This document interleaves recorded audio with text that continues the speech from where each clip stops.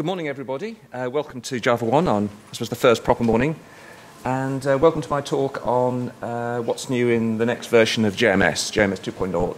As it says there, my name is Nigel Deakin. I work for Oracle. I'm a developer in the Glassfish team at Oracle. And I also am a specification lead for JMS 2.0. That's JSR 343. And we start, as you probably get used to by the end of this conference, to a short message from my employer. So we'll click to accept. And the next commercial message is just to advertise. I'll be speaking with a number of other members of the JMS 2.0 expert group tomorrow at a BOF in the, that's not this room, I think, that's the one just around the corner, tomorrow afternoon. So please come. Please come if you have questions and want to make comments. That we probably have more time to talk about those then than we do now, than we will today. So let's just get straight in and talk about JMS. I suspect that well, does everybody who knows what JMS is? So I don't think that's good. So it was good that I deleted my slides to tell you what JMS is, but. Just a few basic what it is and what it isn't, which is worth remembering in the context of talking about a spec, is that it's a Java API for sending and receiving messages with many completing implementations, which actually makes it quite different for quite a few other specs with a fewer implementations. There's a large number of commercial implementations of JMS, both open source, closed source, commercial, community, and people are making money out of it. As far as the JMS itself is concerned, it might not be completely obvious when you come across it, but there's actually two slight distinct variants on the JMS API. There's the API that you use in Java SE applications, and there's the API you use in Java EE applications. And that distinction between the two is not always apparent, and that's one of the goals of JMS, is to make that clear. But just to elaborate slightly, is that the use of JMS within a Java EE application, by which I mean the web container, EJBs, the application client, adds support for XA, JTA transactions, for message-driven beans, and perhaps somewhat confusingly, it also removes some things that were considered inappropriate for use in a managed application server environment. Just one more slide on what it is and what it isn't. It's a standard API, but it's not a JMS messaging. It's not a messaging system in itself. You know, some people say, "Where can I buy JMS?" It's just an API, and it's not a wire protocol. It's purely what the application developer writes to send and receive messages. It is a Java API, as it's a JSR standard, and it doesn't define a API for non-Java clients like C++ clients or perhaps a web API. That doesn't mean you can't have a messaging system can't have those clients. And indeed, many, if not most, implementations do have something like that. But that's not sort of within the scope of what JMS itself is. The J is a bit of a giveaway there. And one final thing is perhaps describing what it is at the moment rather than what it has to be. It's an API for applications to be developed in. It's not particularly an administrative API. It's not for writing management tools. It's not for writing monitoring tools. All these APIs exist, but they're not standard within JMS. But that's not necessarily. There's no reason it doesn't have to be like that, but that's what JMS is at the moment. It's basically an application API. Okay, JMS 2.0, which is what we're here to talk about. Well, JMS is quite a long established, in fact, possibly one of the most longest established of the Java EE, or indeed the Java specifications. It dates back to the turn of the century, and rather unusually amongst what I'd say are successful, well-used APIs. It's not been changed for a decade. Now you can come to your own conclusions about why you think that is. But I'd like to say the reason it hasn't been updated for 10 years suggests that the people who wrote it got it pretty well right.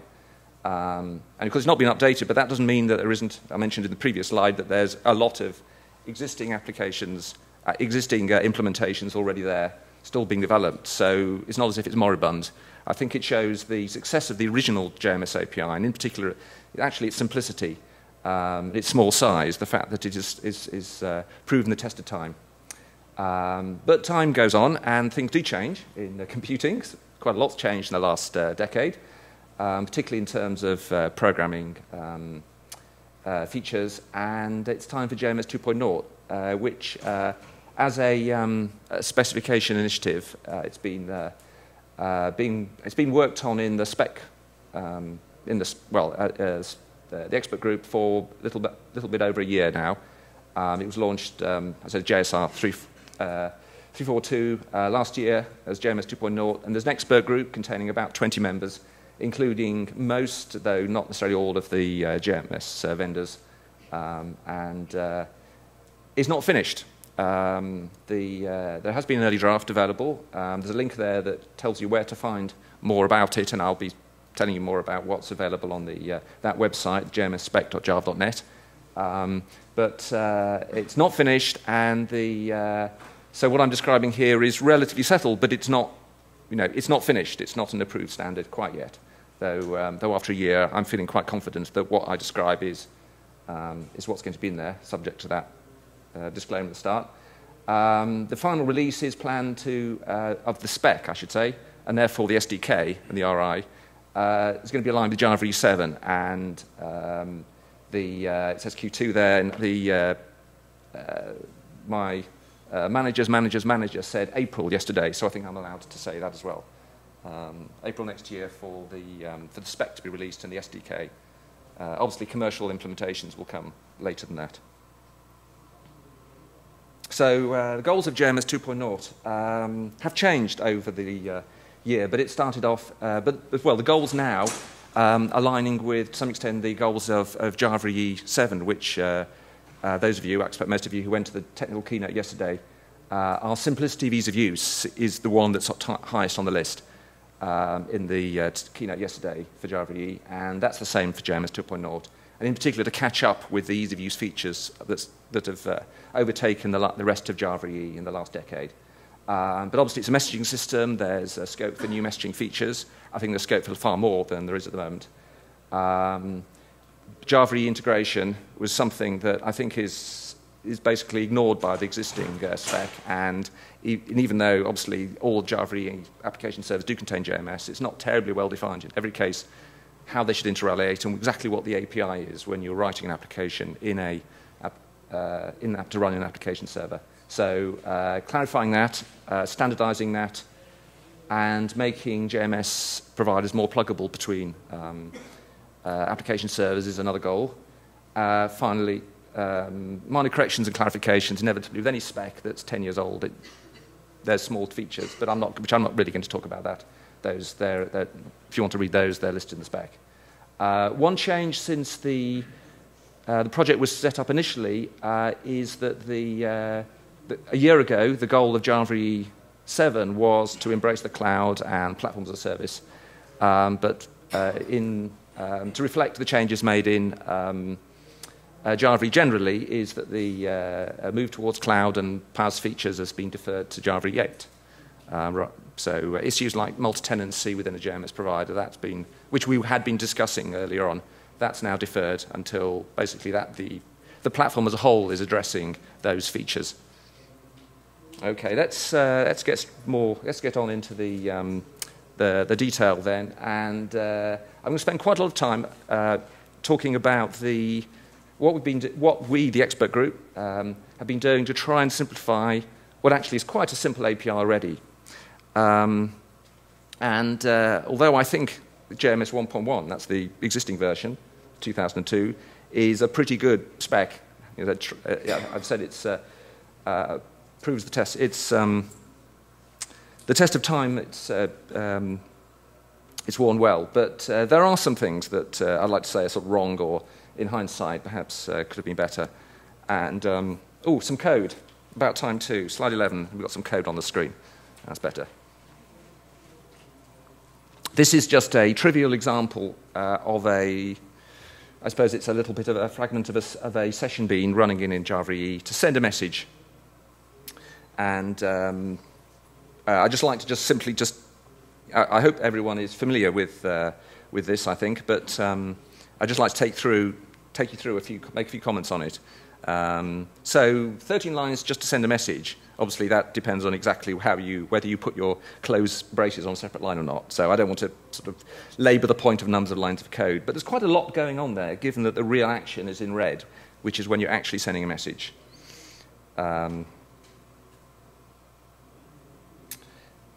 So let's just look at this a little bit more detail, is that what you're doing to send a message, this method basically takes a text string, which I'm calling the payload of the message, and wrapping it in text message and then sending it to the JMS server.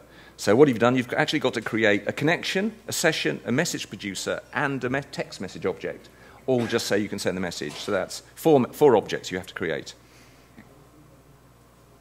just to send the message. And I'm going to say, really, that do you really need to create so many objects? One of those objects you have to create is a session, JMS session, and to do that, the API is to call the create session method on the connection, and you pass in 2 arguments. There's a lot of scope for confusion there. Two main issues with those 2 arguments. One is that they're actually not independent arguments. The first argument specifies if it's transacted, and the second specifies that if it's not transacted, what the acknowledgement mode is. And those 2 are not clearly independent, so really why are the 2 separate arguments, 2 separate parameters? It's sort of fairly trivial.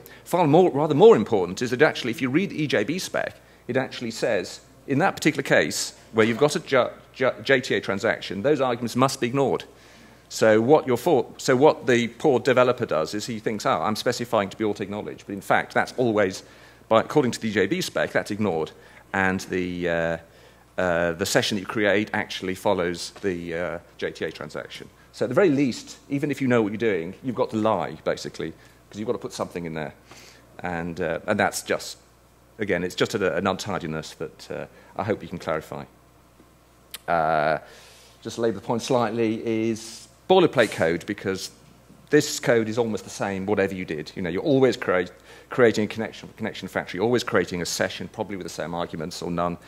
Always creating, in this case, if you're sending a message, you've got to create a producer, and then, there's actually more. You've actually got to create the message itself, which is the first line in black below it, and then you can send the message. And then perhaps... Yep, almost got to the end of this. Yes, then you have to close the connection after use, because a connection is a valuable resource. It's either reflects a connection to the server, or even if they're pooled, you have to return it to the pool after use. Otherwise, you run out of them. So you've got to call close in a finally block, which is a bit, just clutters up the code. It's not complicated, but it just clutters it up. And then finally, you've got to do exception handling. Almost every single method in JMS, no matter how trivial, even if it's just getting a message property, is always declares that it throws JMS exception, which means you're forced in the code to catch it. Otherwise, it won't compile, or else declare it as being thrown by the method. So it just clutters up the code quite often when you don't actually know how to handle a message, because every single method potentially shows could throw an exception. You don't know you wouldn't know how to handle it, even if you wouldn't know how to handle it. So all you typically can do is just log it, or else possibly rethrow it. Just bail out. There's not very much you can actually usefully do in a lot of these exceptions. Okay, so what are we doing to simplify the JMS API for JMS 2.0? Well, the first thing is that backward compatibility is an issue here. Obviously we have to. What we can't do is just change the existing API. That's the sort of 9 rule of any of these specs. Is that we don't want to, I should say, rest assured, expect anybody to change their code for it to work in the JMS 2 environment. That's a criterion for the spec. And if we discover that it had been necessary, then that's a mistake. So it gives us limited scope to actually change the existing API, because we can't just delete code. We just can't remove methods, for example. So there's a sort of two-pronged approach. One is to try and simplify the existing API. What the phrase existing, of course, implies there's a new one coming up.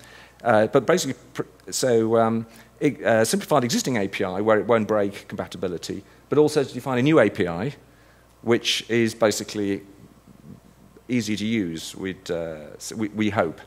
and the objects that, the interfaces that I'm going to be talking about are called JMS context, JMS producer, JMS consumer, and I'll say more about that fairly soon. And the third prong of the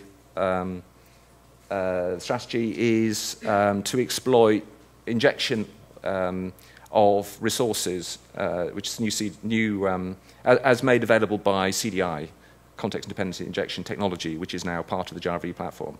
So exploiting that to allow these objects, the JMS context object, to be injected and managed by the container, which rather than expecting the application to do it. So just going through those quickly. Taking the first of those then is what can we do to simplify the JMS API itself, JMS 1.1 API, the things that are already defined. There's limited scope, but one small change is to perhaps tidy up that method I complained about earlier, which is create session, taking 2 arguments. Still exists, will always exist forever, but I said those 2 methods are sort of not independent, so actually you could have a single argument version which just contained the same information. It's just a little bit easier to understand. And in Java EE, though you can actually use it in any case, a method with no arguments, which just simply follows the default behavior, which in the case of a Java EE transaction, that's the method you could use, because that just means I want my session to follow the JTA transaction, so it'll be committed when the container commits the transaction, or the transaction manager commits the transaction. Still talking about how we could simplify the existing API, I mentioned the need to actually call close whenever you've used any of these objects. They're really closing the connections, the one that matters. What we can do here is take advantage of a new feature in Java SE7 called auto-closable API. And what that does is it allows you to use a syntax like this to save you the bother in the application of actually calling close. So I'm not going to describe in detail how this basically the try with resources, auto-closable feature of Java 7, basically allows you to use that syntax where in a try block, so there's a new, between the round brackets of the try block, which is new in Java 7, is you can actually create these closable resources. Create the session, create the connection, and create the producer. And then when the block in braces comes to an end, the JVM will just call close on those objects. So in a sense, it's just, you still have to define where it's closed with the closing brace, but it just means that the JVM will take care of calling close for you. So it just makes the code a little bit simpler. So what if I don't want to close it in that particular then if you didn't want to close it, then don't use a block like this. Just use the same API I use now. So this is not removing the ability to call close yourself. If you wanted to cache it in a field somewhere, yes, you can still do that, but then don't use. Essentially, that syntax has got an implicit close at the end of the first brace. It also means that if you get an exception, when you're closing it, it gets handled with a single exception block, and it's nested nicely. It's just generally a little bit tidier. But so that's one. But basically, Java SE, Java EE, that's just an optional new feature you can use as well. So let's just talk about the new simplified API then. So I've talked about how you could change the existing API. Let's talk about the new features for essentially the new API that's going to be made available in JMS 2.0, which, as I mentioned earlier, is based around 3 new interfaces, 3 new objects: a JMS context, a JMS producer, and JMS consumer. And here's an example. I'll just give you the example initially of the use of what I keep calling the simplified API, which is probably one of those phrases that is sort of a hostage to fortune, but I'll call it the simplified API to compare it with the existing API. They'll both run alongside each other. And when I call it the simplified API, it's meant to be simpler to use. It's not simpler in functionality. Everything you can do with the old API, you can still do with the new API. You shouldn't have to quickly switch back to the old API just to do something advanced. So, but the thing I just wanted you to see here is you're sending a message. There's still a method send down there, and but the number of lines is, if we're trying to have the headline figure, what were 13 lines before is now 5 lines. Still some exception handling there. So let's just look at this in a little bit more detail now, rather busy slide. But the main thing is we're using this try with resources syntax, I should say, first of all, because this new object, JMS context, you need to close it after use. But because it implements autoclosable, we can use this syntax to save you having to write that. So you're creating a JMS context from a connection factory. So instead of creating a connection, you call a method to create context to create a JMS context. So the JMS context is basically, in terms of the old API, you can think of it as combining or encapsulating a connection and a session. So you've got the JMS context. Then what do? You want to send a message, and you want to send a text string in this example that you've passed in, and you want to send it. So, next to the line code, the line of code below, context.createProducer.send, and you pass in the name of the queue, or rather the queue object, and then the payload. Notice the text string directly. You're not creating a message here.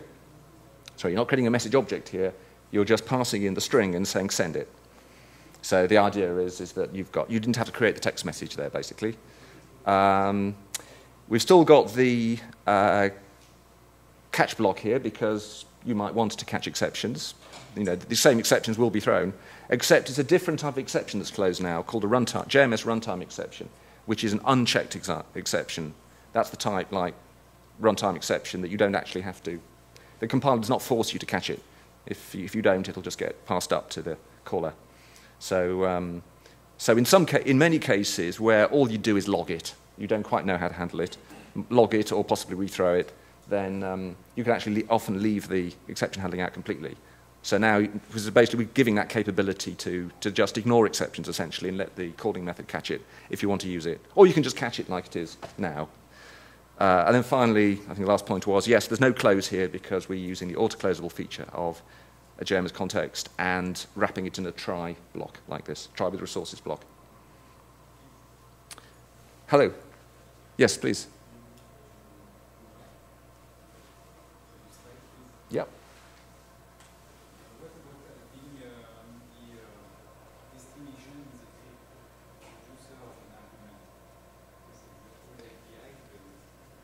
Yes, I will just say in a moment, I'll talk about the producer in just a couple of slides' time, but it's like you could think of it in terms of anonymous producer under the old API, where you pass in the name of the destination each time. I'll just come back. I'll talk about the producer in just 2 slides, if I may. But I'll just recap the JMS context first. So this is new object. So you can think of it as encapsulating a connection and a session. Of course, exactly how it is implemented is up to the provider, but I think it's certainly logically you can think of it as being the connection and the session together, one object instead of 2, and also an anonymous message producer. As I was just saying, is in the old API, a message producer is the object that you use to send messages. When you create it, you can either basically hardwire it with a particular queue or topic, or else when you create it, or else you can create it to be anonymous, which basically means you pass in the name of the queue or topic in the send method. And in the case of a JMS context, you can think of the JMS context as of having inside it, when it's created, or lazily, a connection and a session and a message producer ready for use, as it were, when to send a message. How do you create it? From a connection factory. We're not trying to bootstrap it from anything else. So there's a new method on connection factory, create context. And you pass in a session mode, which is very much like the acknowledge mode when you create a session. So you can say it's transacted, auto-acknowledged, dupes OK, or client hack. Just, effectively, you're creating a session there, so you have to specify what it is. And there's actually an argument. There's a variant that doesn't take any arguments. This is because it's wrapping these valuable objects. You've got to call close after use, or else you need to wrap it in a try with resources block, and then the JVM will close it. And then I'll say a little bit later is the other useful thing about this is you can inject it into a Java EE web or EJB application. Now I just said that because it encapsulates a connection and a session in one object, and that's a perfect fit for Java EE, because in Java EE applications you're only allowed to have one session for every connection. But in Java SE, or indeed the application client, you can create multiple sessions on the same connection. Just remember, the point about a session is that effectively defines a thread of control access to the resource of the connection. So if you want to have two threads working on a connection, using a connection to send or receive messages, you have to create two sessions, which you can only do in Java SE. But if you want to do that, you can do that. You basically want to create a second JMS context that basically reuses the same connection of the existing one. So just the way the API works is you create the first context as described in the previous slide, and then you can just say, give me another context using the same connection. So that's a method create context on the first context. So, and finally, what do you do with this JMS context? Obviously, what you really want to do is you want to use it to send and receive messages, so you need to create JMS producer objects for sending messages and JMS consumer objects for receiving messages. And then finally, I mentioned that a design goal of these new APIs is that every method, as far as possible, methods don't force you to catch exceptions in the code. So all the exceptions they throw will be unchecked. Subclasses of JMS runtime exception. Okay, moving on to the JMS producer then. This is the object that holds the methods to send and configure the messages you're sending. It's intended to be a lightweight object, and essentially it's very similar to a message producer in the existing API. So what you do, you can see there's two examples which look the same. So from a session you call the method create producer. It gives you, in JMS 1.1, it gives you a message producer, and you can call the send method on that, send the message. You can do the same in JMS 2.0. The difference, though, is more evident if you want to do a bit more than just send a message.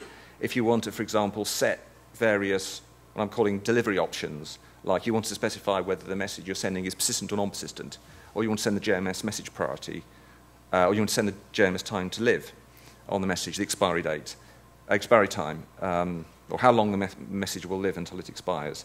In JMS 1.1, you've got to have a variable that contains the message producer, and then you have to call all these methods one by one on it, and then you can use it to send the message. So that's JMS 1.1. So the API forces you to have a variable which is the message producer, because you've got to call several methods on it. And in JMS 2.0, the API is just very slightly different in that all the methods on the producer object will return the producer object. So you can chain them all together. So set delivery mode, for example, whereas in JMS 1.1 on the message producer, that's a void method, it doesn't return anything. JMS 2.0, it returns this, it returns the context. So you can just chain them together. So it's sort of syntactic sugar, I suppose, but it does mean you don't actually have to, at anywhere there, declare a variable which is going to be the producer object. Another feature of the JMS producer is just slightly different to this, is that if you want to send message properties, in JMS 1.1, you send you set message properties by creating the message object and then call methods like set string property, set boolean property to set them, and then you pass the message into the send method. JMS 2.0, we're actually allowing you can still set those properties on the message. However, as a sort of convenience, you can also set those message properties on the producer object. So that means you can just add the method set property to this chain of calls. So in this example here at the bottom, we're creating a producer and we're setting a property foo to bar, and then sending a message. And what that's actually doing is saying when you send the next and indeed subsequent messages, we want the messages to have its foo property set to bar, where these are just arbitrary properties. Now, why would we need to do that? Well, I suppose it's perhaps a little bit to make it more consistent with the other ones. But it also means is that it then allows us to have some new, in fact, I'll talk about them in just a second. It allows you to create some new methods that allow you to pass in the message payload as a parameter directly. So that example there, the bottom, when you get to the send call, you're passing destination, and then just a string hello in that case. So what that method will do is it will, in turn, it will create a text message and set its payload to be hello.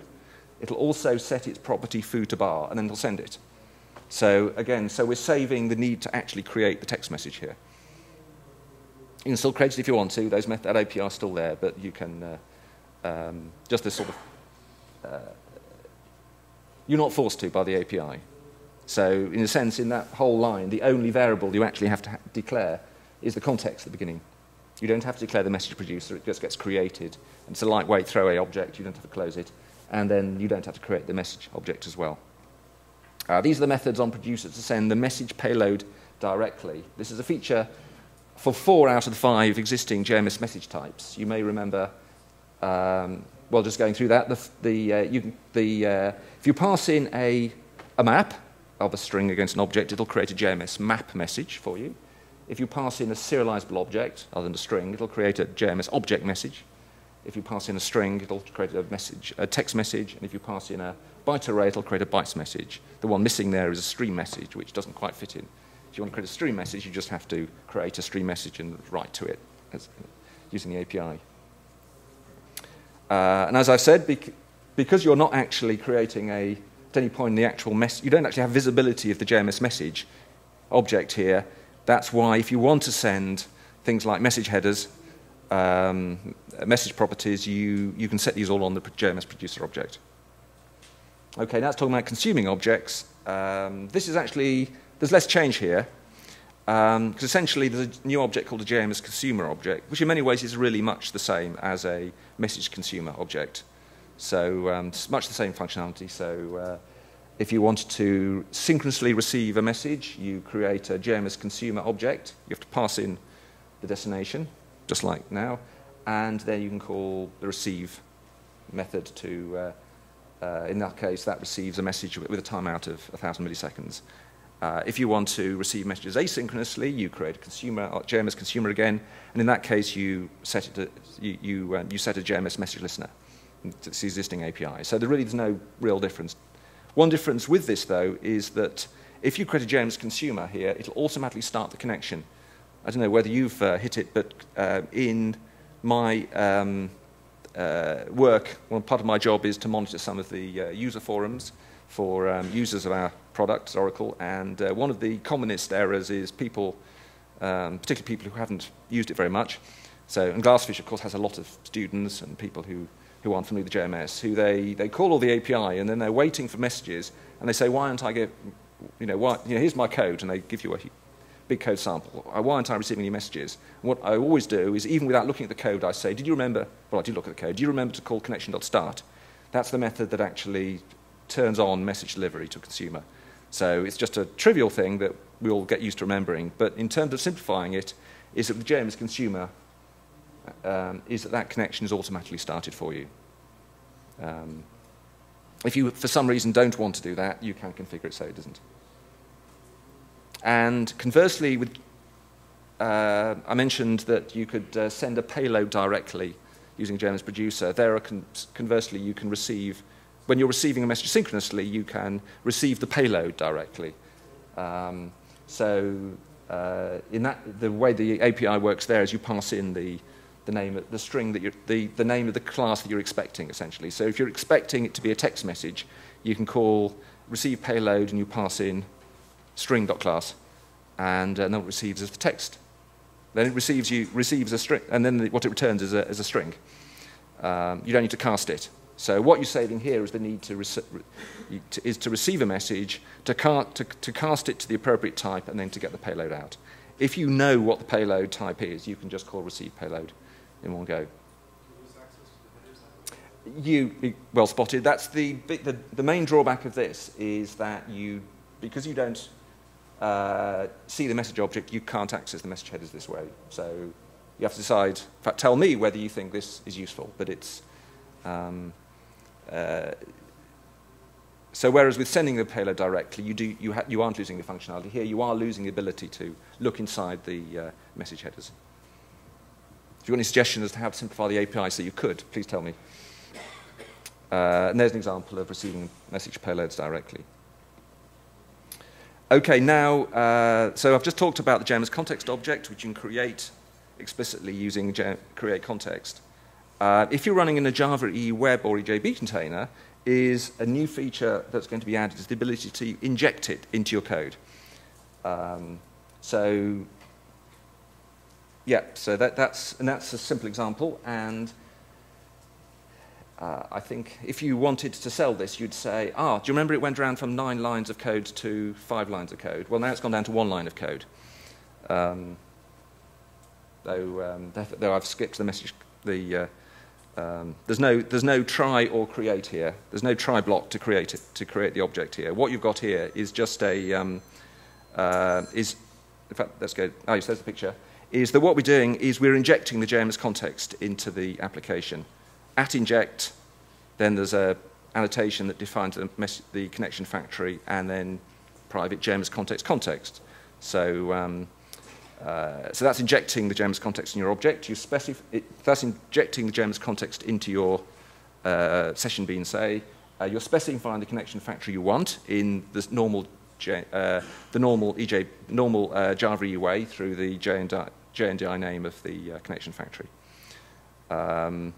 And then once you've done that, the container will take care of creating it for you when it needs, and the container will also take care of closing it at the end when you've finished with it, essentially. So there's no need for an explicit call to close. There's no need for an explicit try with resources block to basically tell it when to close it. The container will know when to close it. What do you mean? Yeah, I'll explain why it knows when to in the next slide. But let's just look just a little bit more at the API to inject a JMS context. First thing is the simplest version of it is just at inject private, say, JMS context. You haven't specified a connection factory here. That's using a new feature of Java EE, which is a platform default connection factory, which is going to be built in. So obviously 9 times out of 10, particularly in simple examples, is that the container knows where the JMS is because the JMS is part of the app server. So if that's what you want, you don't need to bother with connection factors at all. You just inject the context and it will know. 2 slightly less common variants is that if you want to specify effectively arguments to create context, that's basically the session mode, is you can declare them using a JMS session mode annotation. And if you wanted to pass in username and password, which again, effectively parameters to create connection at the moment, is that you can pass them in with a JMS password credential annotation. So that's really just, the reason those are there is because the existing API, the non-injected API, requires those to create connections and sessions. So we don't want to lose any features, whether you use that or not. So that's how you can specify those if you inject it. Now, I said that when you inject a JMS context, the container will take care of when to close it and when to create it. And I don't know, can I ask how familiar, would people here describe themselves as knowing what CDI is? Okay, fair number of people.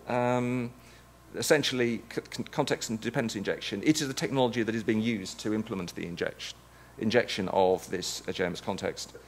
And the key thing so basically CDI concepts are used in, the spec is defining this in terms of CDI concepts. And the most important concept here is the scope. What the scope defines is essentially once the container is created, the JMS context, how long does it live before it gets closed? And the other thing the scope defines is if you've created, essentially if you have 2 different beans, for example, one calling the other, and they both inject a JMS context, if they're both being called within the same scope, and all the annotations to qualify it are all the same, you actually get the same object. So you could have one session bean injects a context and uses it to send a message, calls another session bean, which also injects a JMS context and uses it to send a message. If they're in the same scope, then you actually get the same object under the covers. And what that means is you effectively get the same session, which can be more efficient within the transaction. What if I pooling? If I use pooling mechanism, how does that work? Essentially, the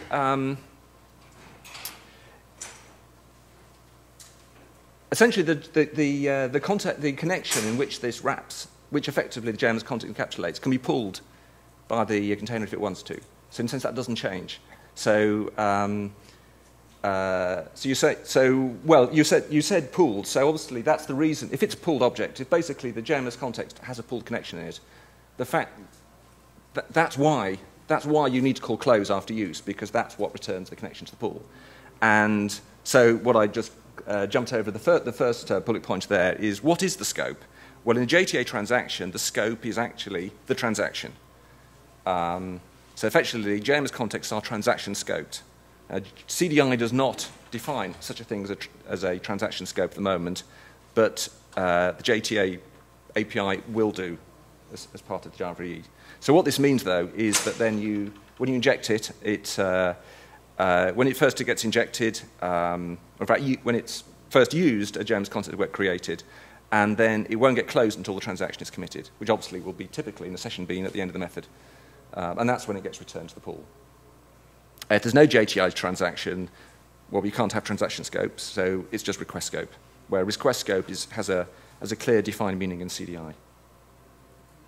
So that's basically what I was going to say about the new simplified API. This is introducing JMS context object, JMS producer object, JMS consumer object, effectively doing much the same thing, in fact, exactly the same thing as existing API, but just a few small changes to the API that we're hoping is making it simpler, a little simpler to use, and in particular to reduce the amount of just boilerplate code you have to reuse every single time.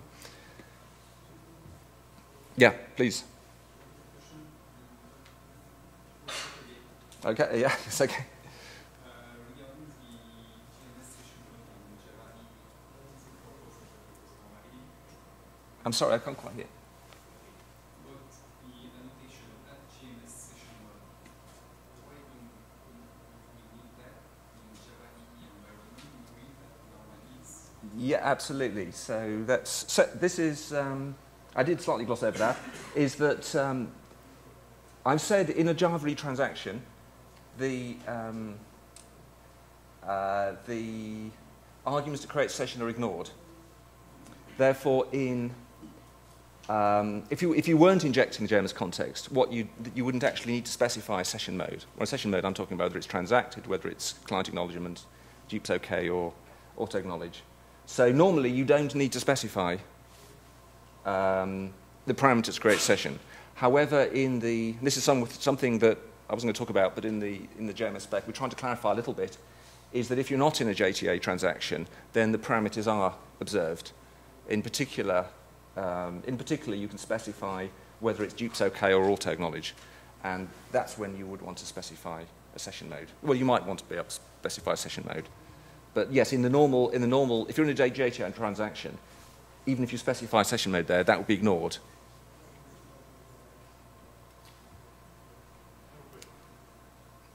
Yeah, sure. Now, let us say if I need to send a message, there's a context object, there's a connection factory, Yep. a producer, and there's a session. So there's so many objects you have to deal with. You don't see the session objects. That's encapsulated. Yeah, I guess in case of JE, it's automatically managed, right? The session is managed. Well, if you're using this API, you never have a session object declared in your code. But yeah, you still have three objects. So is there a much simpler API which kind of provides a facade? It says like, let's say JMS broker, right? I say JMS broker dot send message, and all that I do is pass a queue name and my message. First of all, I'll say that that this is not the only way you could have invented the API, but this is what we've come up with. But perhaps if I can ask you, I just added, you heard the question, is basically you were saying, can you simplify the API even more? Even one liner, I mean, it's a pretty dumb question, but probably. Well, perhaps the answer is, can you come to the BOF tomorrow? And we'll probably have a little bit more time to explore some of these issues, I think. I probably ought to carry on. I mean, you ask a perfectly fair question. And indeed, that's one of the things I'm asking is to some feedback on what you think of that. Because this spec will go out formal draft, and I'd be interested to see what the feedback is to this. Obviously, one point about this is this is meant to be complete and it's implementable. But again, it's a BOF tomorrow where there should be time for more discussion, basically. What I'd like to get across in this talk is just what's basically going to be is written into the draft spec as it stands at the moment. And then then I'd love to have lots of comments on it. So thank you for that point. So I'd like to move on from, because well, I've taken some questions, so I perhaps don't need to worry about too much time at the end. But before I finish, I do want to talk about some real messaging features that we're adding to JMS. So this is just, I suppose they do. This one is so we've got a mixed bag basically of features now. I'd just like to go through one by one. There aren't too many of them. The first one is about an ease of use feature for durable subscriptions, is to make durable subscriptions easy to use. At the moment, durable subscription to a topic is defined by client ID and durable subscription name, which you have to specify. And the change we're going to make is you no longer need to specify the client ID if you don't want to. So basically, it's a tuple that defines the durable subscription name at the moment, and that'll still continue if you want to. But if you really can't think of why you need client ID, the API won't force you to set it. So you can leave that unset. And if over in Java EE land, is that for an MDB, the container will actually generate durable subscription name for you if you want it to be the name of the MDB. So that's just an ease of use. It's something that a lot of vendors already do.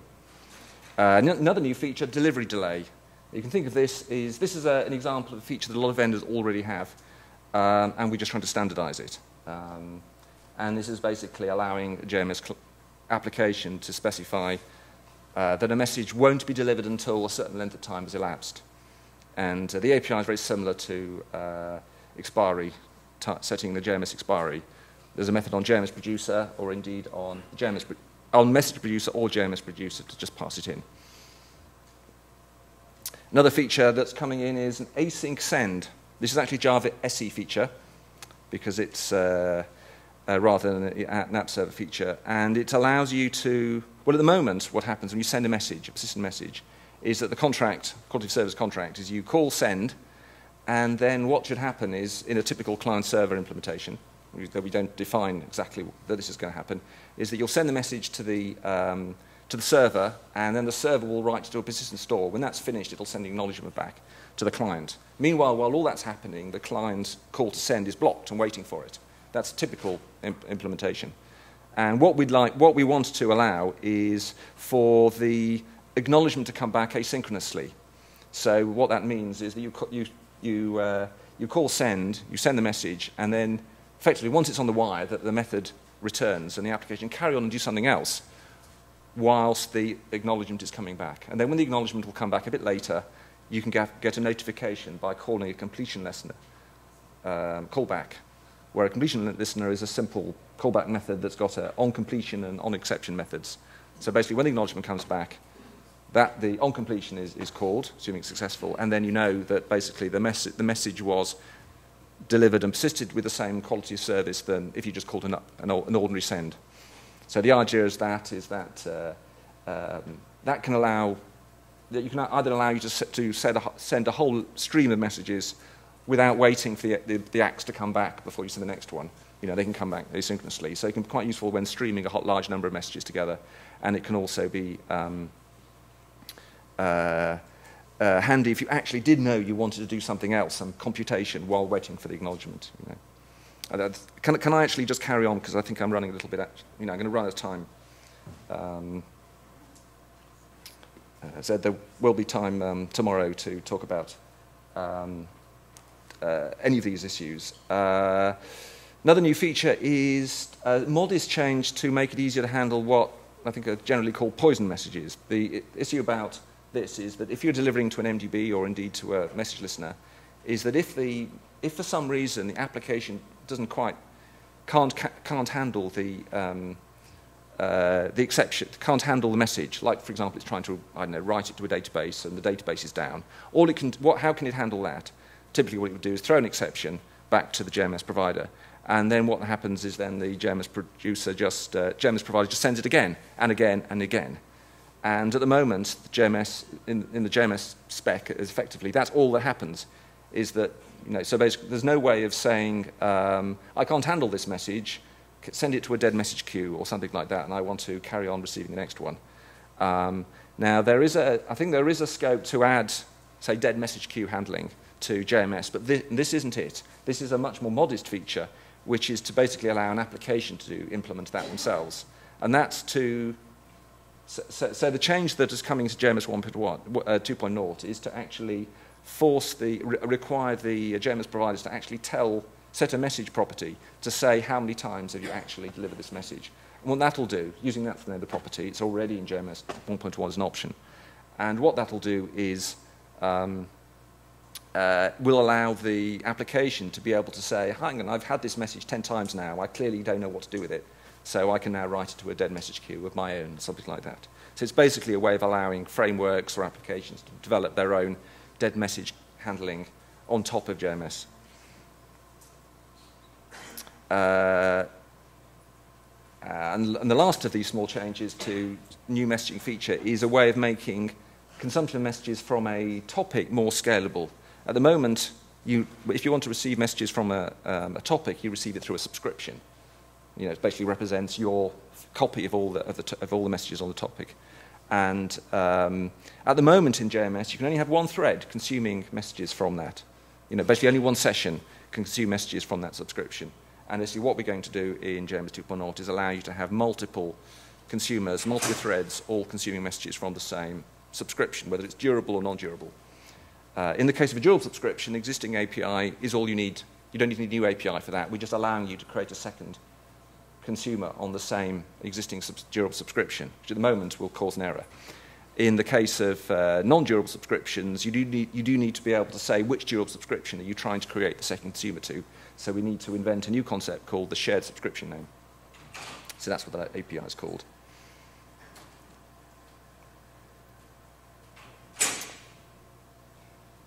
So that's just a quick summary of some of the new features, new messaging features, I could say.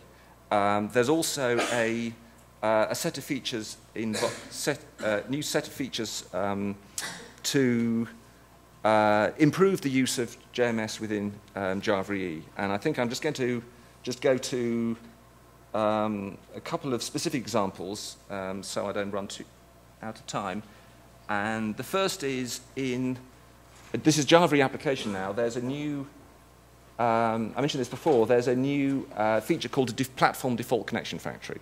So if you're running an app server, an app server always has a built-in JMS. That's part of the contract of being an app server. So it knows where its JMS provider is. So it always was rather slightly pointless in that case of expecting the application to create a connection factory that actually just said, well, use your own, because the app server knows it already. So there will now always be at least one built-in connection factory called JMS with that name, which the application can just use. So, so basically you can just, if you want to inject that connection factory using that resource, and that connection factory, it'll always exist. You don't need to create it. The other new feature that's coming into JMS 2.0 and Java EE 7 is a way of making it easier for an application developer to actually define the JMS resources their application needs. At the moment, the application defines has the at resource annotations that says I want a JMS queue or a topic or a connection factory to be at this JNDI name, but the job of actually creating them is just left to the deployer or the administrator. What these annotations will do is allow the application to actually define what JMS resources they're expecting. So in this case, the top one is to define a JMS connection factory, the bottom one is a queue or topic. And essentially the idea here is that the application developer could define enough information to completely define the queue or topic here. However, that's not terribly portable, because that would typically, part of the definition of these is implementation is dependent on the installation. So the general idea is that the application developer specifies the sort of portable aspects of it, like, for example, they're expecting a connection factory of a certain class, or they're expecting a queue of a certain name. And they do that using annotations. And then the deployer fills in all the gaps, all the missing information, using new JMS elements, XML elements in the deployment descriptor. So in that case, in fact, the bottom example would be the connection factory. They're defining the host and the port of where the JMS is, for example. So the idea is that the generic information is provided about the requirement is provided in the code using annotation, and then the rest of the deployment-specific information is added by the deployer at deployment time. And then those pieces of information together can be used by the container at deployment time to automatically create the resources you need, rather than having to use administrative tools or whatever. I'm going to go through these fairly quickly, but one of the things, another feature that's coming in JMS 2.0 is just catching up on some standardization gaps. So I think I'm going to go through this fairly quickly, but basically there's a number of properties of a MDB that are just not standard at the moment, which is perhaps a bit of a surprise. So we're just going to standardize some of these things you probably thought were standard already, which is an API to define the, so this is message-driven annotation for an MDB in Java EE, and there's going to be a new standard property to define where to find the connection factory. A new standard property, sorry, that was the queue or topic that you're coming from. Here's a standard property to define what connection factory to use. Here's a standard property to define the client ID and the job description name. These are all things that you might have thought were standard already, and indeed most JMS vendors already support those. But they weren't standard, they weren't mandatory before to support them. These now will be. I think the final thing I really want to say about Java EE, JMS in Java EE is one of the key things about JMS is that it's a technology to allow one application server, one system to talk to another. So it is uniquely the one use case where you might actually want to talk to a foreign application server. If you want to have one application running in one app server wanting to talk to another application in another app server, you might actually need, if these two application servers are using different technology, one was Glassfish and one was WebLogic, you might actually want to send a message to like the foreign app server. And the key thing to enable that is we want to make it easier to basically plug in, in an application server, to actually plug in some other foreign JMS provider. So, for example, you might want to have, if you've got a Glassfish application, if you wanted to send messages to, I don't know, WebLogic JMS, you might want to, from your Glassfish code, that's something that is not, that we're trying to make that much more as an expectation in the code, the ability to basically use one JMS provider in another app server. And we're going to do that by basically making it mandatory to, for each JMS vendor to provide a resource adapter that can be plugged in. So this is the JCA. This is the JCA architecture defines this concept of this component called a resource adapter, which basically is a sort of portable unit that you can plug into an application server. And so a lot of JMS providers already provide a resource adapter to allow, at least in principle, their JMS to be used in applications running in different application servers. And what we're basically going to do is to give that the full support of JMS by actually requiring it.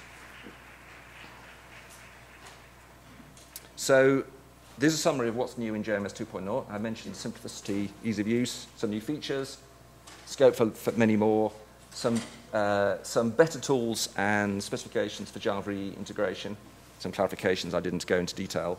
If you're interested, this is where you find out more. There's going to be a demonstration at the, in fact, this afternoon at the demo grounds in Hilton of some of these features in action at the simplified API. There's a BOF tomorrow where those of you who had questions that I haven't answered, please come back and give me a hard time, and the others a hard time about those then, because that's a good opportunity to talk about these features and all the things that we haven't done. The draft API is available on that website. The slides of this talk will be at that website, jms-spec.java.net. and there's a mailing list to come. You can get involved if you want to. And please do try the latest Glassfish builds. And I think, there's just a reminder that there's a BOF tomorrow. I think that's probably, I'm out of time, so thank you very much.